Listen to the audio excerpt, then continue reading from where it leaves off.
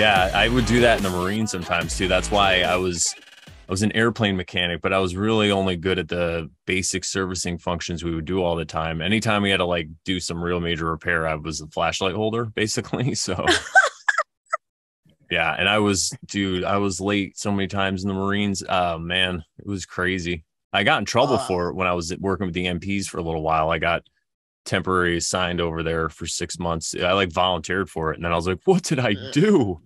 Um, nah. but yeah, they like kicked me out and put me back. And as I was going back to my unit, I don't know if I ever told you this story, but I go back to my unit, and this is after I'd already been in the Corps for like 2 years. I went on an aircraft carrier, and like I went all around the world. So I get back to my unit, and that's the air wing guys. And the sergeant major, whoever it was, looks at the thing they wrote in my permanent record, and he just rips it out. He's like, "Fuck these guys." He's like you've been all the way around the world. They've never left North Carolina. Like, get out of here. It was so funny. I was like, yeah, dude. He's like, you're one of me, aren't you? But yeah, it was pretty cool. But yeah, I'm definitely aware of that trait in myself. So Yeah, but that's what makes us a genius at other things, like being able to look at these patterns and look at things from a spiritual perspective is a gift. Now, like we were talking about the 16 personalities or astrology, and to a large degree, there is a very deterministic structure to this incarnation. Like, but there's still your level of consciousness. There's still your level of spirit to how you contextualize things, and that is the free will aspect.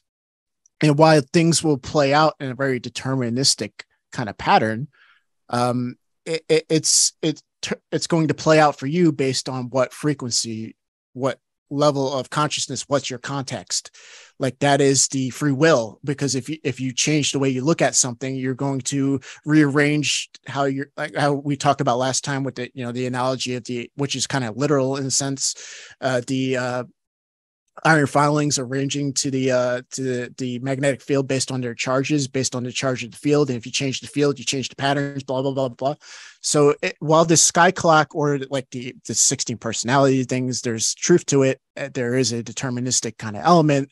Like there's certain things that are not going to change. Like I'm not going to grow a foot taller. Like for instance, but Not if you don't based want to. Brandon grew an inch. Or 0.33 Rogans. yeah, exactly. Yeah, so the consciousness is going to determine where in this realm you're going to be, and what's when you turn left instead of right, and to say something versus not to say something, and on it, the infinite amount of variables is going to depend on how you're looking at something. Like that is your free will. I think we were also talking about this recently. Like they say angels or demons or animals don't have free will, is because they're always the same context, the same spirit, the same energy, the same vibration. So they don't have the free will like the human has in this realm to change the way they look at something, to look at it from the most demonic, like serial killer kind of stuff, all the way up to the highest Christ level of consciousness. And based on that vibration, how you're looking at things is how, when this, the balls are pinging around in this big ping pong ball, whatever, what is that, pinball? Everything's pinging around and hitting everything. Pinballs. Mm-hmm. Yeah. That might not make sense, but the point being is, like based on your level of consciousness, of your context, of your spiritual energy, is that free will, which you always have. You could always kind of look at it like the watcher watching a movie. Awareness watching the movie, because that aspect of you that's watching like the emotions and watching me talk right now and watching this room right now, like all these sensory kind of things, there's something watching that, and it can look at something and say, hey, I missed the mark, and you can change your level of consciousness. And the person who gave it best to everyone, even though it's completely ignored, was Christ, when he talks about the Lord's Prayer.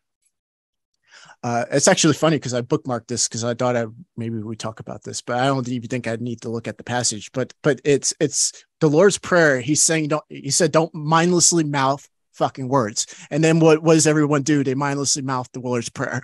Like, no, it's the Lord's Prayer is creating a contextual energy to surrender to God. Father, let your will be done. Let heaven as it is, heaven, the higher energies, the higher the energy, the more expansive it becomes. Like, as I talked about earlier, like let your will be done.